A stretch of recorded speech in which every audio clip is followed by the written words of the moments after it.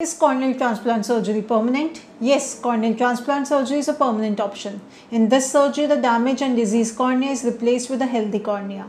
A healthy cornea focuses the light entering the eye properly on the eye so that a clear image is formed. Well, the success rate of corneal transplant surgery is quite high, but in some cases, there may be some risk associated with corneal transplant like infection and graft rejection.